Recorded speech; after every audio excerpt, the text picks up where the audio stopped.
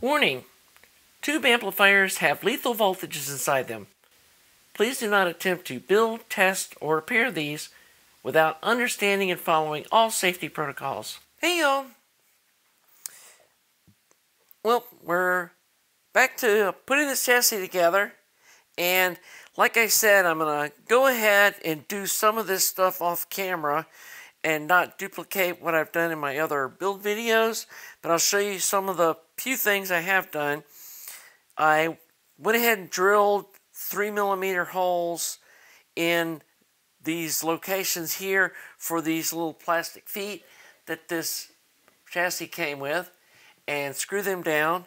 And then here are the two button head bolts that are the ground points. And you can see on the inside, got a ground point here, ground point here. Here's where the little feet bolts come through. Here are the holes we drilled for bolting down the transformer. And I'm going to get a close-up here of how I did this, one of these ground lugs. And what I did is I drilled the hole, scraped all the anodizing off, put a K-nut and tightened it down real tight up against the chassis. Then I put the solder lug on it, and then I put another one of these K-nuts that has the star washer built on it on top of that to sandwich it down. So that's pretty much it for the chassis prep. The way this came, it came with this big hole already drilled and had the RCA holes already drilled. And to start with, I'm probably just going to do an in and out and plug off these two holes and do the low pass filter later. And once I got to order a few parts for that part of the build. So this is going to bolt like this. And I bent that down at 90 degrees to get it out of the way of the transformer. And then this is going to sit like this. And then the ground wire is just going to go from this terminal here over here to this ground lug. And that's the only thing that's going to be on this ground over here. And on this ground lug, we're going to, and again, the transformer is on these little rubber stands for vibration control. And so when this is bolted down, I've got a ground lug right here. It's going to go over to this one. And then I got an email into the person I got this transformer from, but I'm pretty sure this yellow and green wire, it's labeled as in, and it's not connected electrically to any of these other wires. And I'm pretty sure this is like an internal shield wire that I'm going to run underneath here and bring it over here to this ground point as well. And you can see I've started twisting up my leads already. I noticed in the commercial one, they didn't twist these leads, and I can guarantee you that's going to make some hum in the unit. Even though people aren't reporting a lot, I bet there is some. It's almost impossible to not pick up hum when you don't do the lead dress correctly. So then, let's look at the board here. The underside, I've got the output shielded cables that are going to go to the RCA jacks on the back soldered in at the bottom, and a little contact cement to do some strain relief to attach them to the bottom of the board. And then up here, let me go ahead and zoom in on both of these too. And you can see I put this resistor, this capacitor, and this coupling cap all on the underside. And then I put a little bit of contact cement on this capacitor to the board to make sure that it doesn't, come loose, or it's not just dangling under there. And then on this side, we put all 4 of these resistors and this coupling cap and this capacitor, and again, little contact cement holding it to the board. your setup may be different. You may have to end up mounting more stuff on the top, more stuff on the bottom. It just depends on, you know, what kind of chassis you're going to have. And we did go with these Mundorf MKPs. I normally like their aluminum oil caps, but they're really too big. I mean, they're not real long, but they're real big diameter, especially when you get into these larger values. And so we're going to see what these MKPs sound like. I've tried them before, and they sound really nice. I mean, I don't think they're quite as good as the aluminum oil caps, but they're real close. And hey, you got to go with what's going to fit in the space you have. That's kind of one of the limitations of doing things on a circuit board versus doing point-to-point is sometimes the components that you can use is limited by the size that you have on the board. I am going to be putting, I've got a BOM up on the website, but when I get totally done, I'll, you know, say, hey, yes, this is the total correct one. But so far, I think that we're, you know, really good. One of the things, too, that I found out, and I'm not really used to working with solid-state components, but I've learned that these MOSFETs, seems like every couple of weeks they discontinue one and come out with another one. And trying to search for them by part numbers a lot of times is really difficult. And, you know, you either have to try to find a good substitute by looking at the, you know, the amps that it needs to have and the voltages and that sort of thing, or you end up either spending a fortune buying some new old stock part number, or you buy some China clone semiconductor that who knows whether it's decent quality or not. And so in my BOM is the MOSFET that I substituted for this. Let me see if I can see this number. Yeah, it called for a K2700, and they haven't made those in years. And the same thing with this LM7806 regulator. I had to find one it's exactly the same thing. It's just a modern replacement for it. And the same thing with the Zener diodes. The part number that they have on here isn't made anymore, but obviously they still make Zener diodes. So I just found one with, it's actually a little higher rated one than what the board called for. And the same thing on these big capacitors. It called for 100 UF, and the closest one that I could find that was readily available that was the right, you know, diameter with the right spacing was this snap-in 120 UF, and it's not going to hurt anything to go up a little bit the size of that. And these bridge rectifiers, I went with 3 amp ones because they're the same size package and they were only like 50 cents more than the 2 amp ones, and it never hurts to have a little oversize in that department. The other thing that I wanted to show you is these heat sinks, the little pegs that come out of the bottom of it that go through the board. They're solderable to the board. That helps make them a lot more stable. And my normal soldering iron really wasn't designed for soldering something this heavy duty. And so I had this old, you know, monster weller that got super hot, and it did short work of soldering those little pegs to the circuit board. So you're probably going to need a little heavy duty soldering iron to solder those heatsink little tabs to the board. And you might be able to do it with an electronics soldering iron, but I tried it and it just really didn't seem to work very well. And the last thing that I'm doing is, and I'm going to experiment with this.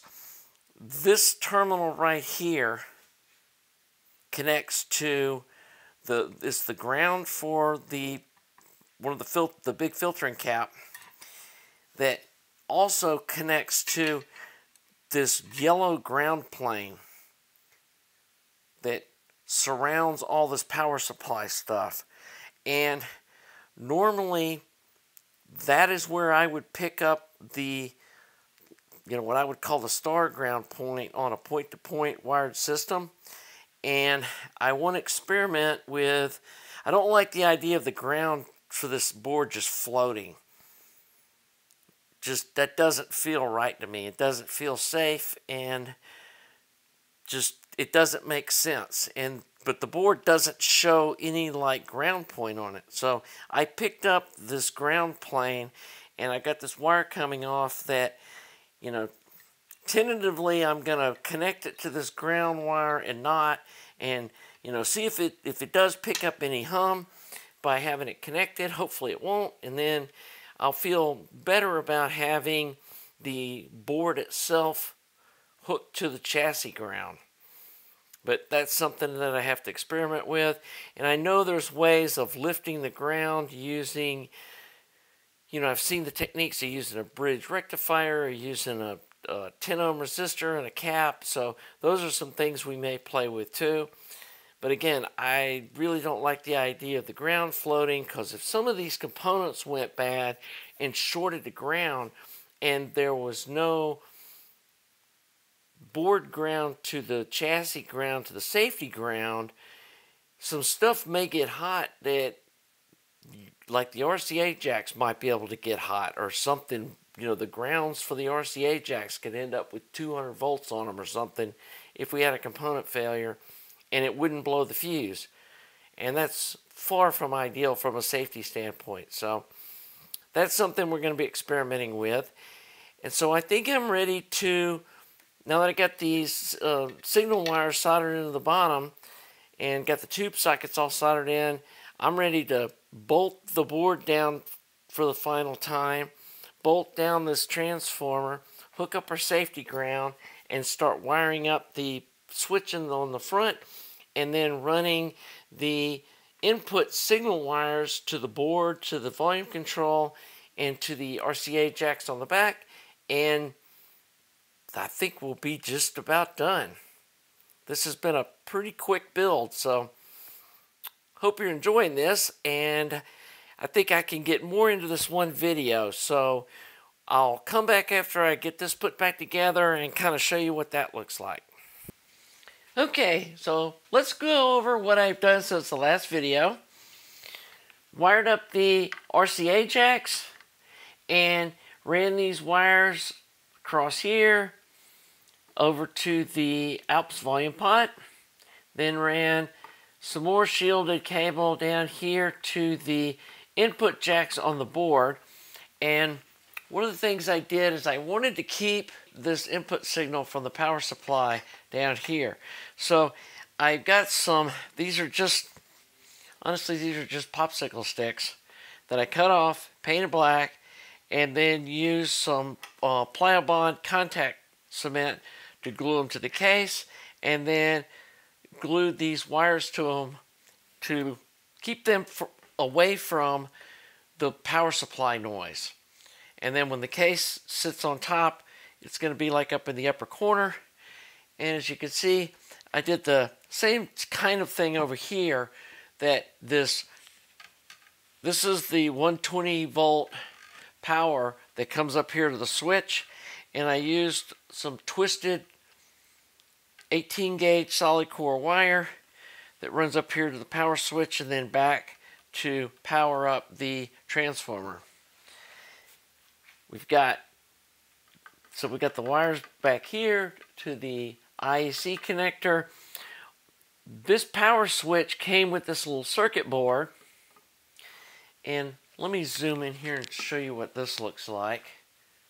So it came with this little circuit board, and these are the two 120 volts, but here's a thing to hold an LED with the drop-in resistor, and then these two wires go down to the 6 volt heaters on this tube. And then I experimented with the value of this resistor till I got this at the brightness that I wanted. 2K came out to a nice level. As you can see, this power transformer has these two 220 volt twisted wires that go up to the board. These are the 7 volts that go up to the heater circuit that go to these voltage regulators, which then drop the voltage down for the circuit. The other thing that I did is I pulled out, let me zoom in here too and show you this. The other thing I did is I pulled out this ground wire that goes to this ground plane that's on this end of the board. And I didn't connect it to the chassis ground yet because I want to wait till I have it plugged into a system and then ground it and unground it and see if I can hear any change in the hum. And if I don't, then I'm just going to ground it straight to the chassis. If I do hear some hum, we'll probably ground it through a bridge rectifier or maybe just a 10 ohm resistor with a cap across it. But hopefully there won't be any problem with that and I can just ground it straight to the chassis. These jacks are going to be for future use for possibly a sub out, or what I may end up doing is use like these jacks and this jack for separate inputs, or rewire this whole thing. I don't know. You know, in the future we'll figure out what we're going to do with these. Got my Mundorf MKP caps, and really this thing's ready to power up and see what it looks like. So let's jump back and wrap up this video. Here we go. Here's what the finished preamp looks like. I think it turned out awesome. This is the front. Got our volume knob, got our power switch. These little chrome tube rings look awesome with the chrome tube tops. It all matches. Got our functional vent here on the top to help keep the electronics cool. It all turned out awesome. The only thing that I'm not crazy about, and obviously you wouldn't see this just with it on the rack and connected, but I used these brass RCA jacks, and just to make everything match, I ordered some. I think they called rhodium colored. Basically, they're chrome looking. I think they'll look a lot nicer, and it's not that hard to resolder those and put some new ones in. So everything all matches. So the next step is it's time for the shootout. We need to power this guy up, do some basic voltage checks, but it should be ready to go. There wasn't a whole lot of, this isn't like a point-to-point wired thing where you're wondering if you might have a wire out of place. It's a circuit board. As long as you got the voltage in and the RCA jacks connected in the right place, everything should work. And so we've got this guy right here, which uses two 6S7s with a tube rectified power supply. We've got this guy over here that's supposed to be a Marantz 7 clone. I haven't really gone into this one yet. It just came the other day. It's got a couple little tube rectifiers. It's got two 12AU7s and two 12AX7s. And so it'll be interesting to see how this one performs and the gain that this one has. This one does have a myriad of RCA inputs with a, this is the selector switch. So you can pick between like 4 different inputs. So that's kind of a nice feature. And I haven't wired up the sub out on this. I'm still toying with the idea of possibly putting a switch here in the middle, just an up and down switch to switch between CD and phono, because those are the two inputs I use most of the time, and it would be nice not to swap cables. But I also know that means more possibility of having the input signal exposed to noise, running it through a switch and that kind of thing. So I have to think about that. Plus, I may want to go ahead and do the sub out. I did do a little research, and to do the high pass filter for the going to the tube amp, I will have to configure it for the load the amp's going to have on it, and I'm not sure how that's going to play out with having a volume control on the input.